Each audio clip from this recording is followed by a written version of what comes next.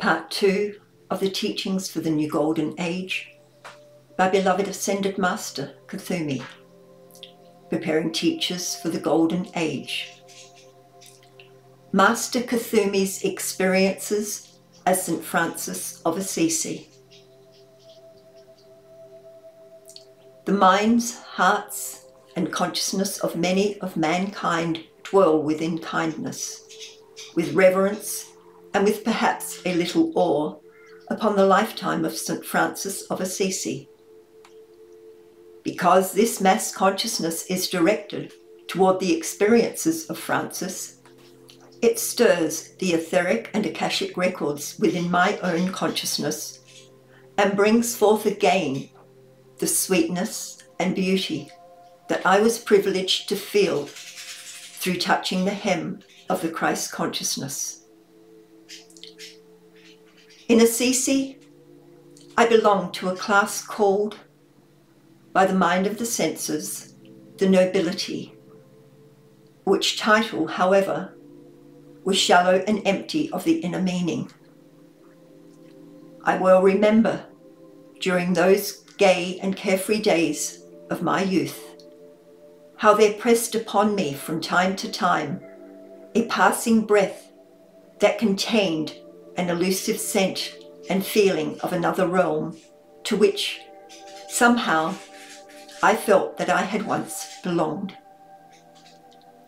As this experience intensified, the richness of my daily life palled upon my senses, and an unrest arose within me that sent me often and more often into the beautiful countryside, where my soul seemed to experience a temporary peace, and this yearning and searching fire within me was, for the time being, allayed. I can remember yet lying on the green grass by the side of a small but very clear stream and hearing the rustle of the wind in the trees above my head, while my soul, yet bound to the body, hovered on the brink of eternity, reaching toward an indescribable and unexplainable something of which I knew not, but which my soul in itself sought, knowing no restraint of reason. Those months and years when the body and the soul were at odds were strange and restless ones, for when the body sought its pleasures, the soul was distressed. And when the soul would burst its bonds of flesh, intent upon an individual search, which reason could not understand, the body, like a sulking child, restrained its pinioned wings and deliberately set obstacles before its groping, upward reaching. There was no peace within me, and, according to my family and friends, there was no peace around me, nor in my company, for I was torn between allegiances to both these factors that seemed determined in themselves to secure supremacy over my going out and my coming in. This day I speak of, when the sky was blue and the wind was not aggressive, but gliding through the trees in playtime fashion, the soul within me, which always received the greatest impetus in the cathedral of nature, was in the ascendancy of my outer self, like a good-natured baron, contemptuously allowed it a few hours of freedom. All at once, during her faltering, stumbling flight, searching, seeking, reaching, there came a great light, and within that light was the perfume, the fullness of all that my soul had sought. Within it also stood a beautiful being, whose outline became clearer as the trembling of my heart was stilled And then I saw the most beautiful face that God ever created. Then I somehow knew that in that majestic presence, I saw myself as I was meant to be, and the words spoken so many centuries before swept through my memory. This is my beloved Son, in whom I am well pleased. And I also realized that this shining vision set before my eyes was the Father's example of what all men should become. The great Master Jesus, for it was he, did not speak, but yet the love that poured from his presence filled me with a courage, a strength, and a feeling that, from the shapeless mass which I yet expressed, there could be fashioned such a being as he. I felt the presence of the Father, and I knew that in Jesus, the Father had given me a glorious manifestation of himself, hoping that it would bring to our remembrance the glory we had with him in the beginning. The vision vanished, and I felt that I was no longer alone, but that I had a purpose and a memory that became the impulse of my life. No longer was there a question, but that all my being must now be bent toward becoming the Son. I knew that not only the Father, but also the beloved Jesus filled my spirit from that hour henceforth, and all the miracles that have been accredited to Francis are but the blessing of the Holy Trinity, which through me endeavoured to bring to mankind's attention again the example of the beloved Son in whom the Father was well pleased.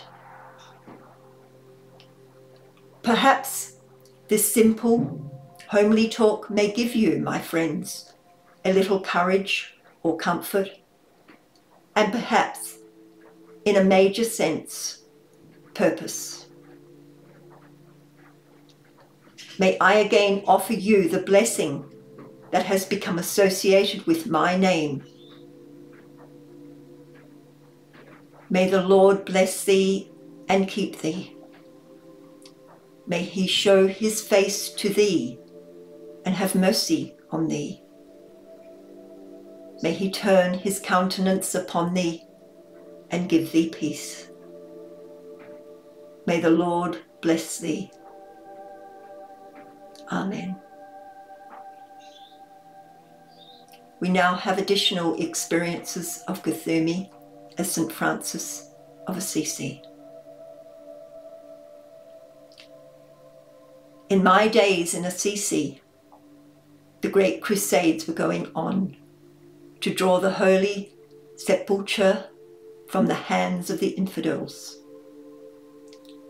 I, among many hundreds and thousands of greater men, marvellous warriors, knighted soldiers and crusaders of merit, within my own heart, felt that I, too, would like to see and bless the birthplace of that great and beloved Jesus, who had given to me illumination and that freedom which I knew. So I proceeded as best I could, with nothing but my habit and that which the kindly folk along the way provided in the way of food, securing by constant and conscious prayer passages in various boats and parts of various caravans. I admired much the magnificent armour, the blazing swords, the shining helmets of all those brave men who wore the cross of the Crusaders. They never thought much of me. We finally arrived at the Holy Land. Never shall I forget when I placed my feet upon that earth and I felt the pulsation that still remains from that vibrant figure who walked that earth some centuries before. While the mighty army of crusaders prepared their lavish plans and were gathered together, whetting their swords upon the stones, and while they fitted their coats of mail, I walked across the forbidden land and I met with the prince of the infidels. And we stood side by side at the Holy Sepulchre. And do you know, we were brothers. We were one. When I walked back, the crusaders asked me where I had been, and they were amazed and disbelieving. In my life in Assisi, I had all the wealth and happiness of a young man of good family, surrounded by gentlefolk, and my life knew naught of the thorns of oppression that often turn people to God. The godly impulse began to awaken within my heart, without any invocation except that which I now know came from my mother's heart. When I became immersed in the deep, devoted love for Jesus, my life became one of strange calm and inner peace, which continued to grow as I left the ways of men and entered the heart of the silence. For many years, this unfolding presence expanded within me, never by preaching, but by radiation did I secure a disciple.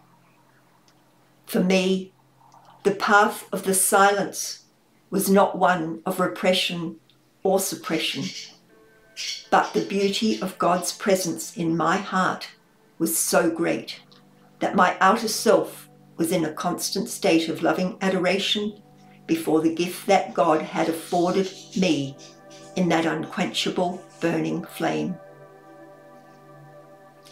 I felt so at one with that flaming presence.